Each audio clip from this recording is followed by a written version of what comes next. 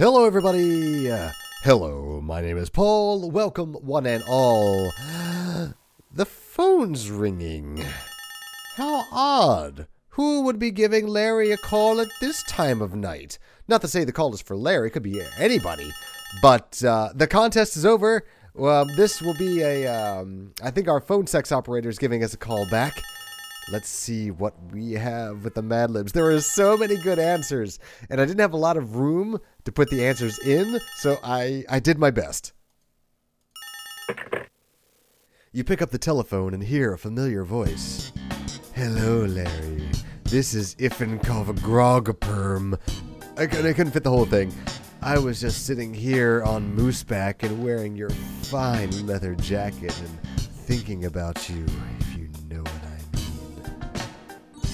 Why don't you forget about this silly game and come on over to my place?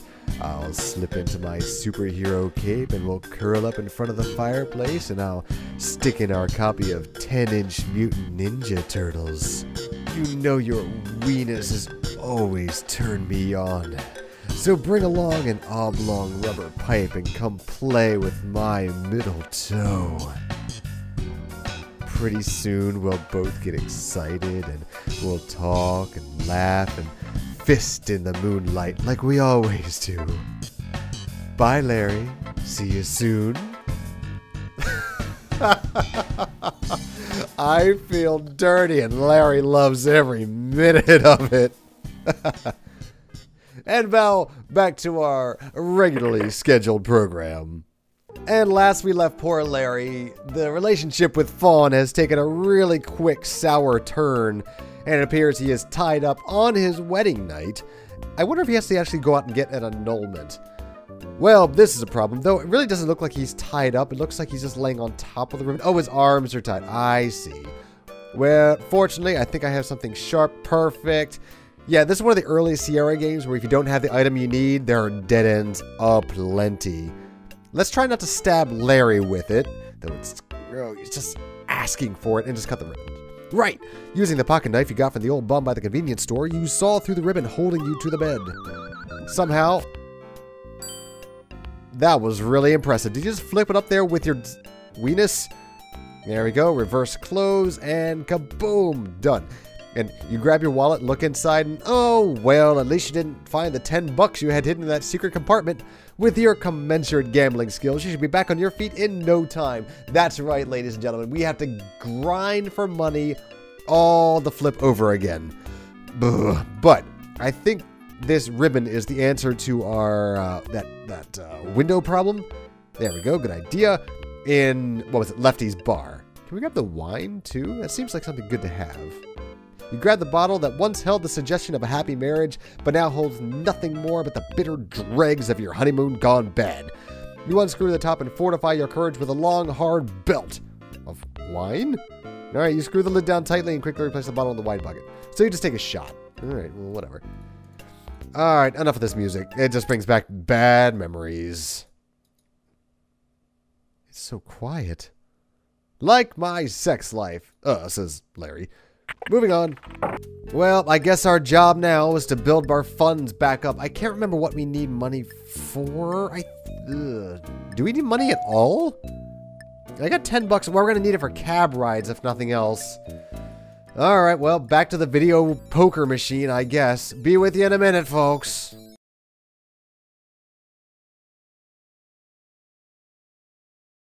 Alright, we're almost there now. This kind of harkens me back to the days where, you know, they would always include mini games with all these. Like Larry had this extra, I think it was called like the Larry applications or something, and it had like a joke machine and video poker and all this kind of thing.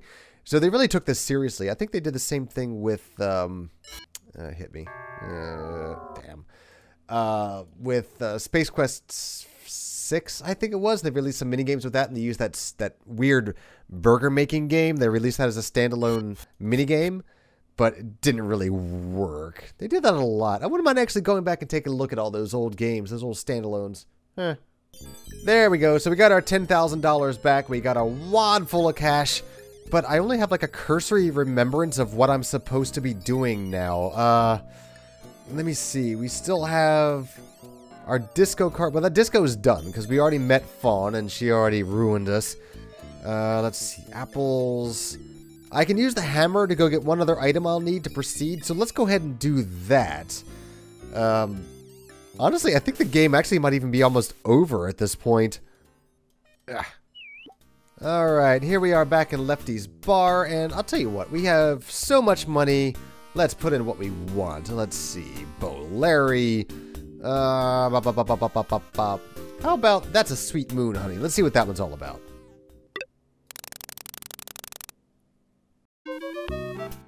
Oh man, it's the same radio song we tried to escape from the hotel room. Crap.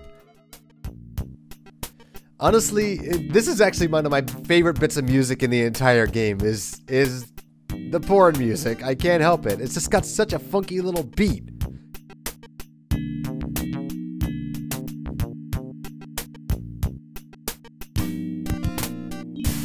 I'm gonna use that for the phone call. You'll probably hear that again. Up we go. Alright, there you are, miss. Don't care about you. Good to see you again. Out the window. Bye. This is a puzzle in and of itself. It's just kind of getting the game to do what you want, because what we want is we use that ribbon, we attach it to the railing, and then we attach it to ourselves, and then we kind of, I don't know, just kind of bounce over there and grab whatever's in that window. And then we need, I think we use the hammer to break it and get whatever's in there. We don't know why we want it, or do we? Can we see it? Nah, you can't really see it. Okay, but you know you want it because it's there. All right, so we use the ribbon. Let's tie it to the railing first. Tie it to me. There we go. Tie the ribbon around from your nuptial bed around your waist. There we go. Everything's lovingly animated. I love it. And then we tie it to the railing. There we go. And then, whoop. With coy pink ribbon rather insecurely holding you over the railing, you can reach all the way over to the window. Now, of all times, you notice that the window is locked, but that does not matter because we can break and enter. Suddenly, you smash the window with your left-handed hammer. Even though he's using his, in that position, he'd be using his right hand. Your fears were unfounded. It seems to work either way. Your future as a second-story man now seems quite plausible. Kapoosh. All right, and grab it with your hand. There we go. Got him. What the heck are they? Up. There we go. Whew. I think if you do stay there long enough, you do fall to your doom. Woo! You're glad to be back on the relative scale of the fire. Yeah, I talk real good. All right, untie ourselves. And now we have a bottle of... Even though the portion of the label is missing, you can still make the words niche and fl. Well, it's obviously a bottle of floor varnish. It didn't say what order these words in, so it's floor varnish. That's beautiful. Somewhere there are going to be some floors that are going to be sparkly clean. I wish there was some sort of like a high rollers lounge. Oh, that's actually an interesting point. If you ever decided to speedrun this game, you would have to keep your breath fresh at all times, because these text windows always pop up saying, oh god, your breath is so bad. So you have to do pretty much, I guess what we call in this instance, a one spritz run. That sounds like a lot of fun.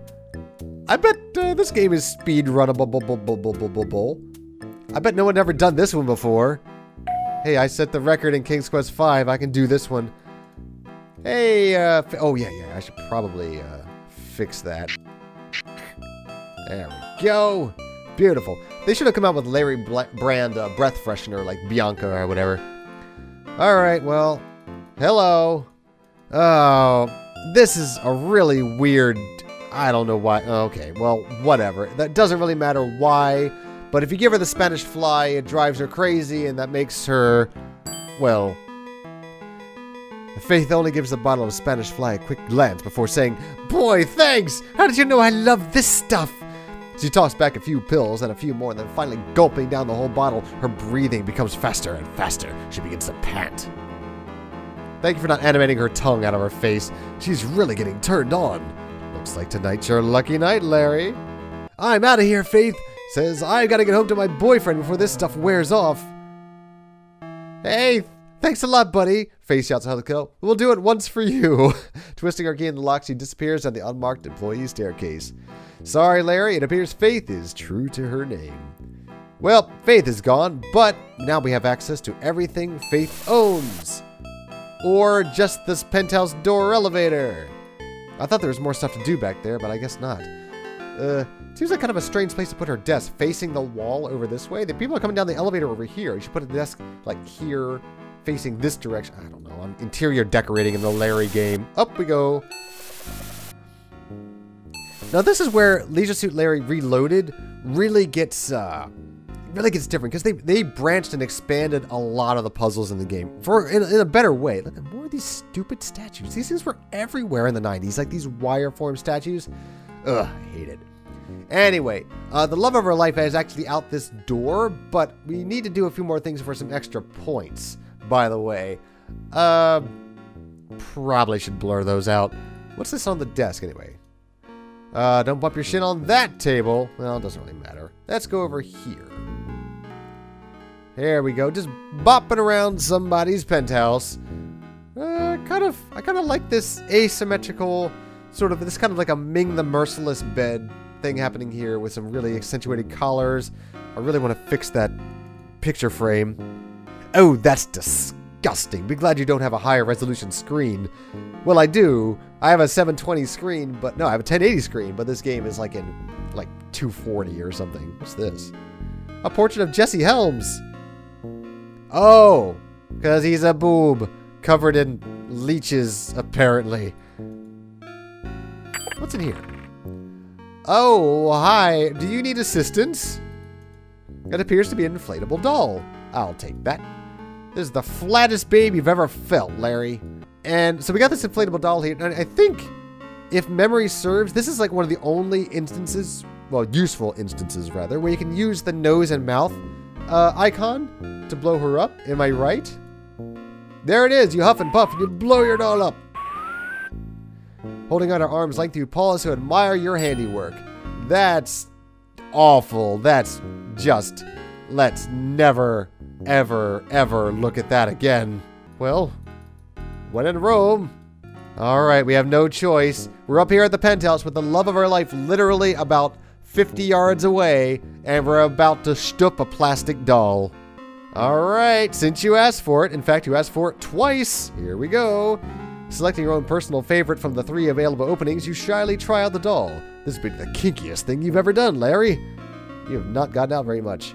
You gradually increase your tempo as you lose your inhibitions, not to mention your self-esteem. Faster and faster you go until suddenly there's a loud, flatulent sound.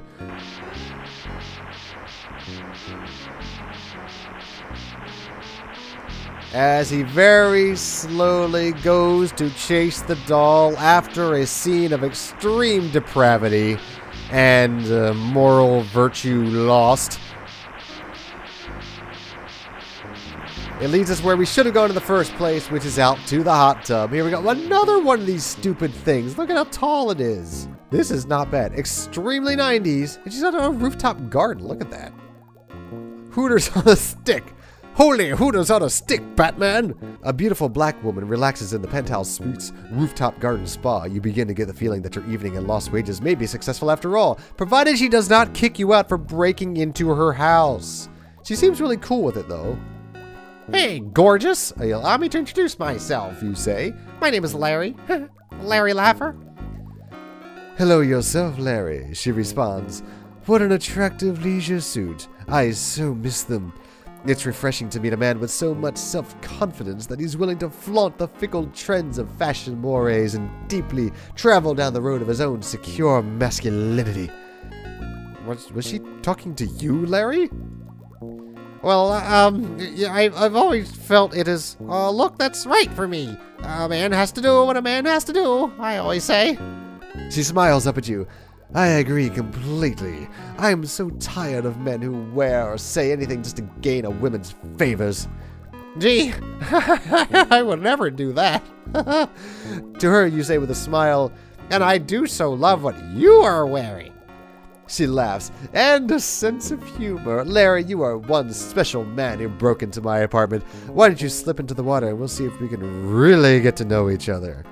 Whoa, moving fast, but that's fine by me. Larry, glancing around, you notice no changing facilities nearby. Ah, what the hell. There we go, the same changing animation we've seen many times before, and a belly flop into the pool. Wasting no time, you execute your previously only pre-visualized spa hop. Landing in the warm water. Ooh, does it feel good. It's nearly as stimulating as the beautiful naked woman next to you. With the warmth of the water soaking into your body, you quickly become quite relaxed. There's bubbles are moving really fast around you, Larry. I'm a little bit worried about your fiber intake. Now, this is the part of the game. This is where you sort of, I think Leisure Suit Larry 6 had a similar ending where you kind of give her things that represent who you are and to make her think that you're better than you, a person than you actually are. But if you just kind of landed up here, the first thing, then you have to go back and, you know, go on a scavenger hunt for all the things you think that you might need. But in this case, they were smart enough to make the puzzle that you need to solve to get up here later in the game, so you should pretty much have everything you need. Oh, are you stoned? Have you been drinking? No, I'm over here. Look at me, Eve. Eve, this is an intervention. Look at me. Thank you. Eve, would you please? No, never mind. All right. Well, you may have noticed this little red button over here. Can't show you a thing, but you do get a couple extra points for it. There we go. Nope, it's not worth any points whatsoever. But there it is. Pixelated breasts and all their pixelated glory. Well, I meant to say glory, but also meant that I had to blur it out. So, pixelated blurry. That will do. Who loves ya, baby? She says nothing, but her smile tells you bushels. Oh, maybe that's a hint that she wants an apple. Because you give her an apple. For some reason, that curries her favor, but it tells you bushels. Wink. Have you ever tried it underwater? You coyly ask. She doesn't say. What's your name, gorgeous? She says nothing, but her smile speaks volumes. Okay. So she's not talking to you. After a few smiles, it appears she's a woman of few words. She's waiting for you to determine what it is she wants. Well, that's fickle. Well, she dropped the knife. Oh, do you want a knife? Do you want my knife? Can I knife? Oh, I wonder what happens if you just use the condom on her. That might be useful to you later, she says with a smile. Wink. Wow. We never really used this magazine for anything. What if we give her the magazine? Eva's interested in one sweet thing, and that's not it. Why does it have a picture of like a jug with it? Oh, because it's called jugs. I get it. She's looking at it. She is interested. What happens if I move it over here, Eve? You want to take a look at it over here? Oh, no, it's over here. Oh, she's shy. Okay, fine. Being coy. Okay, fine. Here's the apple. This is the linchpin to the entire game. Eve takes your apple and with a sweet, innocent look raises it to her mouth. She takes a small bite and lowers her arm as a sexy smile comes across her face. She winks then, almost imperceptibly, she lies back slightly, sliding deeper into the water and chews delicately. Eve gently slips her sensuous tongue around and around the lucky apple. Tiny drops of the apple juice glistening on her lips. She's really turning you on. You had no idea fruit could be so exciting. I'm sorry about that voice. I don't know where that came from. Eve is just, she's a base. After a few bites of your apple, Eve slowly slides out of the hot tub, her steamy, naked body glistening in the moonlight, barely covering her tremendous assets, which she really must have in order to afford a really nice apartment in Las Vegas. With a towel, she tosses you a towel, smiles, and motions for you to follow her. All right, let's say, Larry, smiles Eve, you really are glad to see me. Yes, pixelized erection. Go for it, Larry. And I guess this is the opposite of a walk of shame. She made it there fast.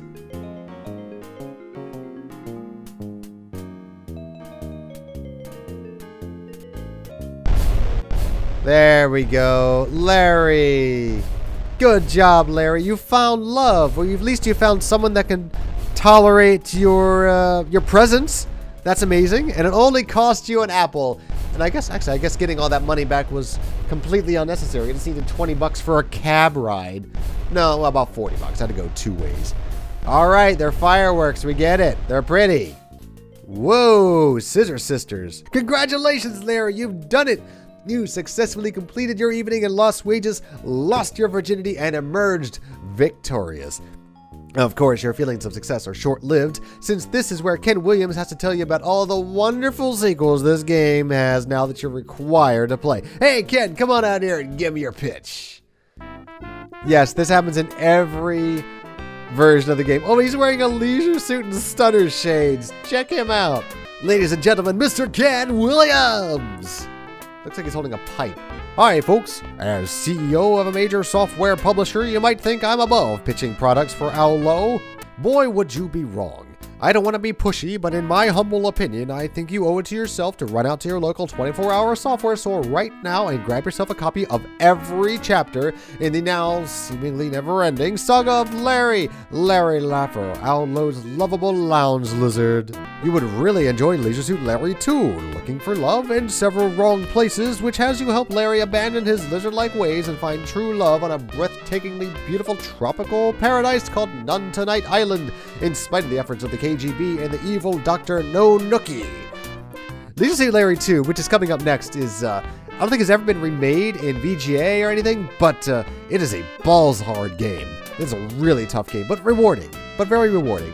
Or you may prefer Leisure Suit Larry 3, Passionate Patty in Pursuit of the Pulsating Pectorals, which has you play part of a game of Larry, but also play as Passionate Patty, a woman who is everything that Larry is not, and has everything Larry does not too. Oh, tell them about Leisure Suit Larry 4, Ken, that's the best.